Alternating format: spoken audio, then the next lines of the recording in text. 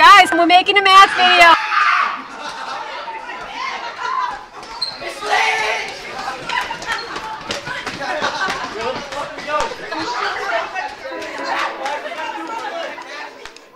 I don't need the calculator under my desk. I transform the functions inside of my head. Y is real easy, just move up or down. But X is just crazy, yeah, X is just crazy. Know all the graphs, but not the way they're moving. Oh well, guess students can't be choosing. Know all the parent functions for the basics. Wanted to learn the rules, but they elude me. Studying X and Y rules, learning it both ways, then like a balloon. My graph got inflated, it just blew. See, it was confusing, cause all I wanted to do was be the Bruce Lee of graph in parentheses. Use it as a tool and you'll see.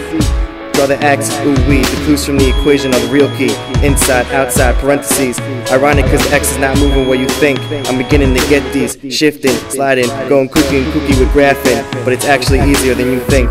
I don't need the calculator under my desk. I transform the functions inside of my head. Y is real easy, just move up or down. But X is just crazy, yeah, X is just crazy. Transformation, oh oh oh, oh oh oh, oh oh.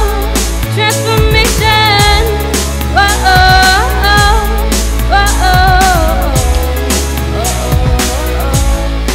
Not much of a mathy, but I know Miss Lurie once told me, look what's in the X and don't ignore it. Cause if the constants outside the graph was up or down the Y direction vertical, you can see on inspection.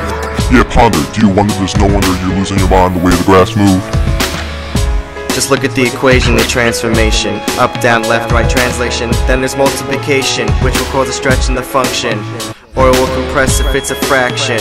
Cause the parent functions you need, or you can't conquer it. The basic starting point's in your head, keep graphing. Origin's home, no slacking. I'm just relaying what the transformation's saying. Floyd, you've got this now. I don't need the